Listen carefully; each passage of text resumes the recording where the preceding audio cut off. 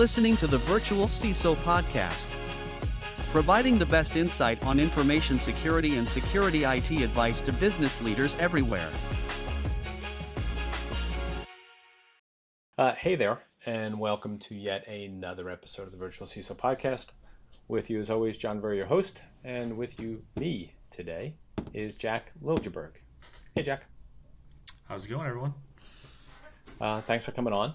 Can you tell us a little bit about who you are and what is it that you do every day? Yeah, absolutely. So I work for Thompson Flanagan in our lawyers professional group, and I work with a team of brokers that work on primarily professional liability insurance for law firms. And me specifically, I work on cyber insurance for law firms, as well as a couple other lines of insurance. But cyber is definitely the main point. I've been working for Thompson Flanagan the last 2 years. Kind of been through the ups and flows of the cyber market, so I definitely feel like I've learned a ton in those 2 years. And yeah, that's pretty much my background in insurance. Sounds good. And cyber insurance is definitely why you're here to chat, so looking forward to it. Always ask, what's your drink of choice? My drink of choice? Mm-hmm. If I had to get, I would say maybe a margarita. Love a nice margarita. Do you go mezcal in there at all? Get a little smoky, get a little interesting? I do like the smoky. Love a nice little spicy margarita. Yeah, it's always nice and refreshing, especially when the weather's getting a little nicer. All right, and is there? I drink everything, but, and is there a specific tequila that is your go-to? Casamigos. Or whatever. Casamigos. Yeah, Casamigos is the best. Yeah, right. That's so tasty. That's what's his name? Isn't it George? George Clooney. Actor. George Clooney. Yeah. That's Clooney's, right? Yeah, it's really exactly. good. We bought it as a gift for someone. We were trying to figure out between that and Patron, and we ended up with the Casamigos. And I said, well, I should buy a bottle for myself so I can see what it's like if I'm going to give it as a gift. And it was quite good. I think I got the Anejo, which was really quite nice. Yeah, it's good stuff. Yeah, good stuff. So in talking with customers, I'm definitely hearing a lot of complaints about their CLI premiums getting quite expensive. Hundreds of percent, 200%, 300% increases, or even having trouble finding good coverage. I'm also talking to some friends in the insurance side, and hear that some insurers are dropping CLI coverage altogether. What are you seeing right now? Yeah, I think definitely when I first started, premiums were skyrocketing. I think we were seeing anywhere from 60 to 200%, sometimes maybe like 400% increases in premium. It was definitely a lot more tough last year than this year. I think this year you can definitely tell the market's stabilized. Pricing is a little bit easier to find, and especially in the law firm space. I think a lot of the firms did not have the proper controls that they needed last year, and where we kind of had to push them to put in MFA, find an EDR solution, etc. And I think a lot of our firms have the proper controls this year, or at least meet the minimum requirements. So I think pricing has been a little bit better, and through kind of an influx of carriers in the market, we're able to negotiate price. So I've been a little more confident in our selling abilities this year. So you're seeing it's getting better, not getting worse, because I'm still hearing some pretty ugly stories. Yeah, no, I think it really depends. I know, if a firm has had a large ransomware claim or data breach in the last 2 years or so, it's definitely tough to find a carrier that's willing to provide all the necessary limits for the price that we want. But if we have a firm that has all the proper security controls and hasn't had any incidents, we're comfortable in our ability to sell on behalf of the firm. Gotcha. And then in terms of so when we go back to this point where we saw this ramp in premiums, did the insurance companies get themselves into trouble by, I've heard people say it was, it was a buy market share grab, or certainly I know that there was not a lot of underwriting being done. Are those the reasons why we saw premiums at one point that were so cheap you'd be foolish not to take them, and then all of a sudden saw that big jump and escalation of premiums? Yeah, I think my understanding. So when I first started broking, I was kind of in the hard market, but I didn't really get to experience the soft market or the one that was so easy to find coverage. But my understanding is, I guess underwriting wasn't really happening then. It was kind of more just a side policy that was easy to add on top of a lawyer's professional policy or something of that nature. And now with the influx of ransomware claims, I think people had to start taking it more seriously, and these carriers were getting hit pretty hard. So I think the only way they could stay afloat is to increase premiums, increase Gotcha. retention, limit So coverage. So yeah, so I've noticed, right, that I think there is more diligence being done. We can argue that it's still not quite enough, maybe, but they're definitely mhm. doing more diligence, and they're asking a lot more questions, and the questions they're asking are a lot sharper and a lot more specific. Do you find that Right. there are certain controls, existence or lack thereof, that would impact premiums more than other controls? For example, you mentioned MFA, or maybe they're not encrypting data, or maybe they're not encrypting backups, or maybe they don't have backups, or so are certain controls more impactful to somebody's cyber liability insurance premium? And if so, what are they? Because then our clients that are listening to this would know, which ones they should probably prioritize if they're seeking a better CLI Yeah, rate. I would say MFA is the biggest one by far. If you don't have any multi-factor authentication to access your computer in and out of the office, it's going to be really hard to find coverage at all. That's become a minimum requirement for many of our markets. If we're working with a very small law firm, we're usually able to maybe to get by without it. Um, but I would say that's probably the minimum requirement that we're seeing. Um, I know like an EDR solution, endpoint detection response, can be expensive, but when our carriers see our law firms carrying that, it really does help with our ability to negotiate price. And I've definitely seen that trend so far in the last couple of months. What about, I would assume good offsite backups have to be something important as well, right? Because the biggest thing that, Yeah, one of the biggest things they're concerned about is ransomware. And that is absolutely the best approach to mitigating the overall risk associated with ransomware. right. Yeah, offsite backups, encrypted, MFA backing it up as well. I think all those are really important as well. That yeah, I mean, I get that would definitely be somewhat of a minimum requirement in itself. I feel like most companies are good about having that in place. Gotcha. And if I were going to look at, the applications for the Beasleys and the AWACS and the Zurichs and everybody of that nature, consistently we're going to see those specific questions on their questionnaires. Absolutely. Yeah. Yeah. And I've definitely seen the Beasley's Access, maybe the bigger carriers really revamping their applications. And there's just so many more specific questions that are asked now. It's been a little bit harder of a conversation with our law firm clients that maybe aren't super excited to fill out these large applications, but Yeah. it's just kind of the world we live in now. Yeah, it's sort of table stakes, right? Right. Exactly. So in terms of going back to these applications, um, have you seen insurers beginning to request compliance with standards? For example, in the defense industrial base, are they asking about in the state 171 a CMMC, or in healthcare, do they ask about HIPAA? Yeah, definitely. If your HIPAA is certified, I believe that's what it is. They definitely ask about that. Um, yeah, I wouldn't say that's necessarily the make or break of the application process, but in my experience, I guess I haven't really run into that as much. What about privacy standards now, right? So as an example, with GDPR, an organization can be fined, what is it, 4% of their annual revenue in a worst case. And I think this morning or yesterday morning, right? Didn't Google just get fined, I don't know, $1.3 billion dollars or something nuts of that nature? So I guess two questions there. Do most cyber liability insurance policies cover privacy issues of that nature? And if so, I would assume that they're going to start to ask for evidence of some level of compliance, with the privacy standards like GDPR and CCPA.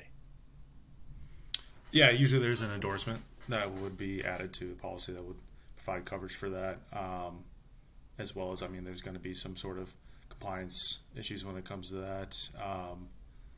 Yeah, and I think that's something to look for in the next couple months as well, especially with the stuff you're talking about, people getting fined, and yeah, no, I'd imagine that's definitely going to be a topic. Gotcha. And when you say an endorsement, is an endorsement an additional coverage? So in other words, if I buy cyber liability insurance to cover what I would consider to be a normal breach, do I need to pay additional, do I need to pay additional for that endorsement to cover me from a privacy perspective, or is that part and parcel of the CLI policy? That's going to be just part of the policy. Okay. Yeah, I think it's going to be a standard policy, standard endorsement that we're going to see on a lot of our main carriers. We'll have it on there for no additional. Yeah, then I find it hard to believe that they're not going to really that's not going to be the next big thing that they're asking for, is because when they start seeing numbers of that nature, that's Right. a staggering number.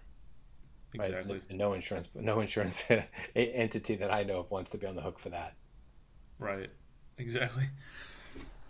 What about I asked you about specific standards there, but what about more what I'm going to call comprehensive third-party attestation standards?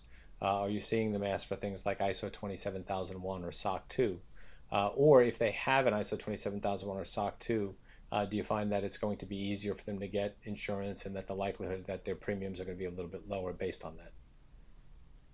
Yeah, no, I think that definitely helps to have. I don't think it's going to be something that is make or break. Coming back to that, I think a lot of my clients will be like small to mid-sized law firms, so I think it's not necessarily a question they're really going to dive deep into, but it definitely helps with premium reduction as well. If they're certified in that sense and they really obviously care about their cybersecurity, that's always going to help in pushing for a lower premium. So one of the questions I've been asked by people, of course, is that hey, can you help me fill out this application, or can we talk about this application? What should I answer here? So what happens, or what are the implications, if you will, if a client is intentionally inaccurate or unintentionally accurate in their application, and there's some type of an incident? Yeah, I've been pushing my firms to just send their application to their IT, because they're going to know exactly how to fill it out.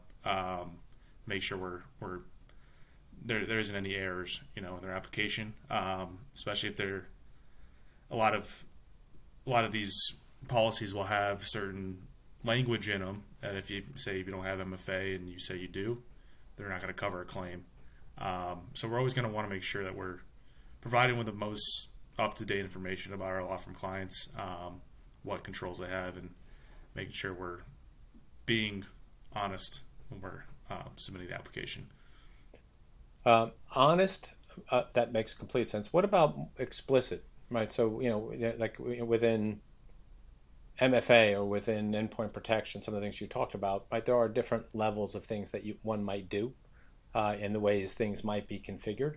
How explicit do you think people should be in their applications? I think the more explicit you can be, I think the more helpful it is. The more you can provide detail on your controls. That just makes you, the client, the candidate, look better to the carrier. Yeah, I think the more detail you can add, the better. And I guess that would also protect you in the event of an incident.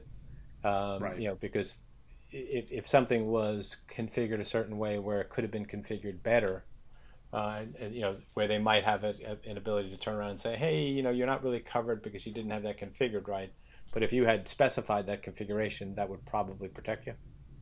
Yeah, definitely. No, I totally agree with what you're saying. I think we always try to push on detail. And coming back to what I was saying before, the applications being so much more specific, just the more detail you can provide is the better. Gotcha. I usually because we get asked a lot about cyber liability insurance. I usually tell clients to be careful of potential gotchas. For example, exemptions and coverage. I would guess that some of the same gotchas can also be a strategy for reducing costs. So, in terms of those types of issues, um, any thoughts, any ideas, any advice? I guess I'm a little confused with what you're asking, Mike. Well, so as an example, we had a client years ago that had coverage for a database that had they specifically were covering it for a particular database that was in a senior housing uh, facility, and there was an exemption for any database with above 50,000 records, and that database had 56,000 records in it. So the specific reason they bought the cyber liability insurance coverage in the event of a breach would not have been covered, right? Because it was an exemption and they had done a bad job of reading it. So there's a gotcha on that side. And then I was just wondering if, are there other gotchas that people should look forward, right? Some of these exemptions. Well, let's start with that. Are there other things that you would counsel someone to make sure that they're looking at, or what section of the cyber liability insurance policy they should be looking at to make sure that they understand what is and what isn't covered? For sure, I think one aspect of the policy to always look at is the cybercrime limits. That's been a huge talking point the last couple of years. Um, Back in the day, it would be pretty easy to find coverage for social engineering, funds transfer fraud.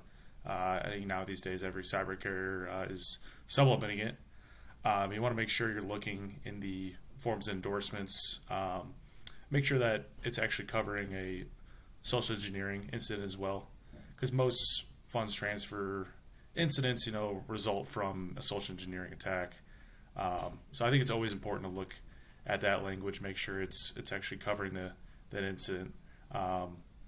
I've seen a couple claims go bad where maybe they weren't covering social engineering, but we thought, not me specifically, but we thought that it was being covered, and claiming I ended up not being and I'm not paying for the claim. So I think that's something to really look forward to or look at, because that can get a little tricky.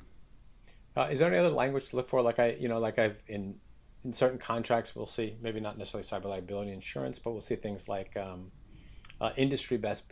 Systems should be protected reasonably and appropriately, or in accordance with industry best practice.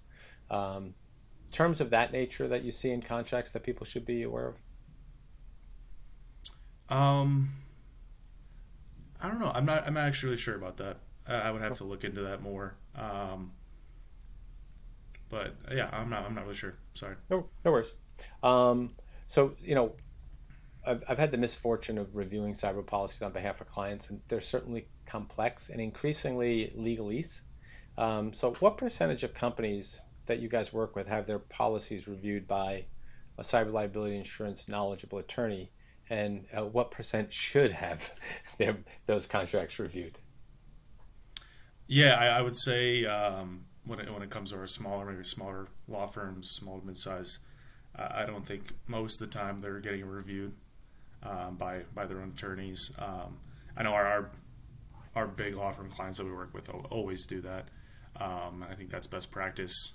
I think it's always good to get a second eyes on the policy, make sure nothing's missed. We always try to do our best on make sure there's no gaps in coverage. But yeah, no, I think it's always a good idea to get a second eye on your policy.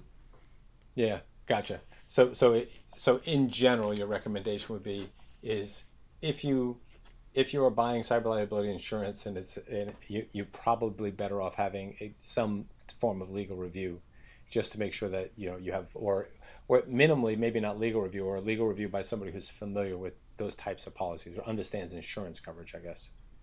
Absolutely. Yeah, I totally agree. Obviously, we work with lawyers so that they are used to reading policies, contracts, but someone that actually maybe works in that space, it'd be good to get someone to look at that. So you kind of touched on this a second ago. So cyber liability is part of a broader umbrella of insurance coverages, and you mentioned crime and D&O, et cetera. How can somebody determine whether they have gaps in their coverage or they're overinsured? Like, who should be reviewing that? Is that the broker? Because like I've seen situations where as an example, somebody thought they could process a claim on the cyber liability insurance policy, but it was a laptop that had been stolen, and it should have been covered by the crime policy, and they were underinsured on the crime policy. So, and that was what ended up paying, as I recall. Yeah, no, I think that definitely should be a broker. I think a sign of a good broker is knowing where there is gaps in your coverage or where you're overinsured. Kind of coming back to what you said, the crime. Like I've been pushing all of my clients this year to buy a crime policy just because it's somewhat easier to get, less costly, and it does provide that full limit for cybercrime, which is sublimited usually on a cyber policy. So I think that's when thinking about cyber coverage. It's always good to have that crime too, especially if because that's where the actual financial loss, is going to be covered. Any other types of insurance coverages that you should be looking at in combination with your cyber liability insurance policy? I think if you're a technology-based company, you should look at some cyber and tech.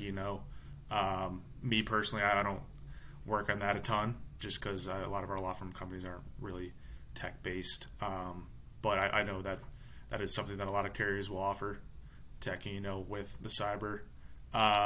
And E&O, just for people, is errors and omissions, correct? Correct. Yes. Okay. So you're saying, like, if you're a SaaS, as an example, software as a service provider, that tech E&O would be something that would be important to look at.